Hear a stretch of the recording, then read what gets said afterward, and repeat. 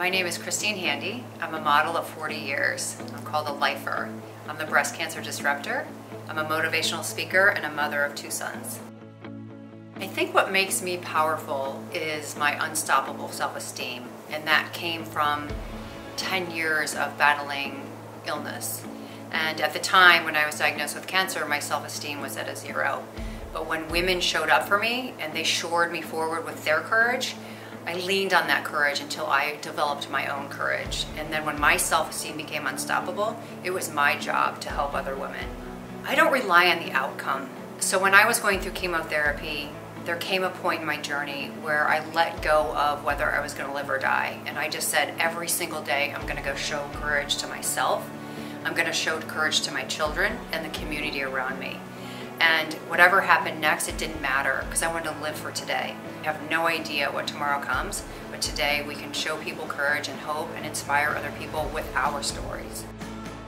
I didn't respond very well when I was diagnosed. I had no control over the situation, and I lived a pretty methodic life prior to my diagnosis where I thought I was in control, and it turns out we really aren't. And so once I had this mountain of women say to me, this isn't transactional. We're going to show up for you in this season, regardless of the length of the season. Then I felt more sure-footed on my own. And my attitude changed, and I went from being very self-indulgent to very selfless. And that was the transformation that I made. So my experience around breast cancer started off very traumatic, very paralyzing. I had been a model for most of my life, and I was very dependent on the external facade that I was showing to the world. I was very dependent on a transactional world, especially in the modeling space. And so when I was first diagnosed with cancer, I felt paralyzed and I had a loss of control and my self-esteem diminished. But once I started to take the time of introspection and self-care and started to listen to the thoughts that were going on in my head, whether I was talking kindly to myself or not kindly to myself, I took those thoughts captive. And then the transition from being healthy, strong, self-proclaimed athlete changed into a world of illness. And I realized then that was a season of my life.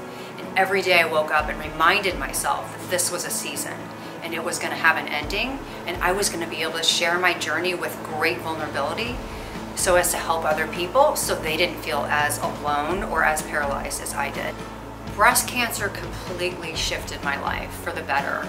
I was very self-involved. I cared a lot about things.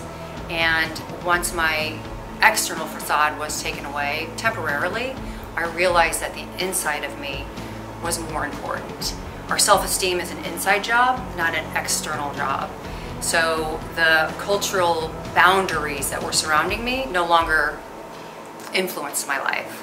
I knew that my value had nothing to do with the scars. And so that sort of freedom of not caring about what other people thought of me gave me intense freedom and gave me the ability to help other people. Also gave me the ability to be very vulnerable about the pain and the duress that I went through, because I didn't want to put on a highlight reel for the world. I wanted to show the truth about breast cancer, the good, the bad, the ugly, so that other people didn't feel so distant in their journeys. I think my identity has changed, but I loved who I was, always.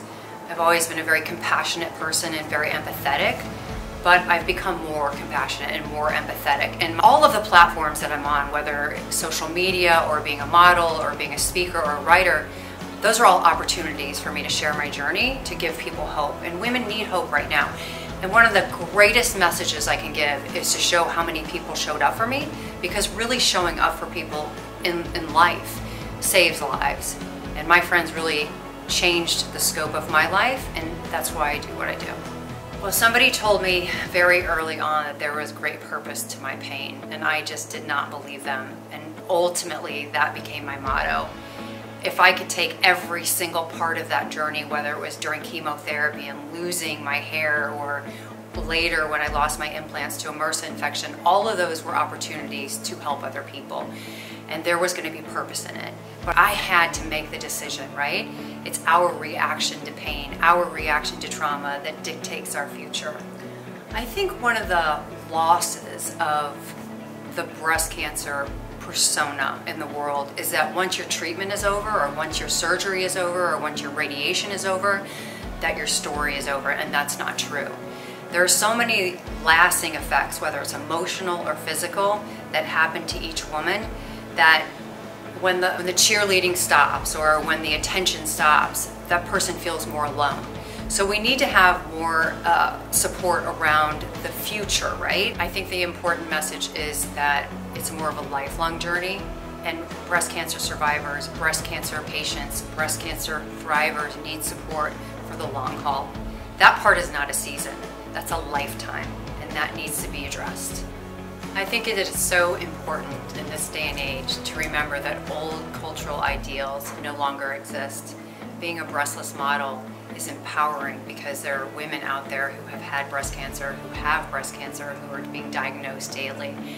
And in order for everybody to be a part of this journey, we are mothers, we are sisters, we are daughters. It's important to remember that old cultural rules don't apply anymore. I think in breast cancer, everybody's journey is different, but there's no comparison. We are all accepting. We want to be a big community of empathetic and compassionate people.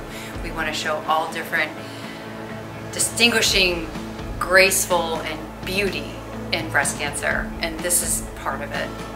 One of the greatest things that I did for myself during my breast cancer journey was work on my self-esteem. I took the negative thoughts captive. I changed the expression of my face. Somebody said to me one time, "Don't wear the pain on your face," and I started to smile more, and I haven't stopped my smile. That internally changed my focus, and it changed the decision making that I made. Breast cancer does not have to stop you. It does not have to paralyze you. It is an opportunity to help other people. Women can better advocate themselves during breast cancer now because there's new drugs, there's new opportunities. It's not a death sentence. There's groups now. When I was going through my diagnosis, there were no support groups, and now they're everywhere. And social media has helped with that. I would pour into those places. I would look for those outlets, and I hope they help you. Look for me. I will help you. Brands, companies, and the population can impact women with breast cancer in a great way. And part of that is not just holding us into 1 month, right?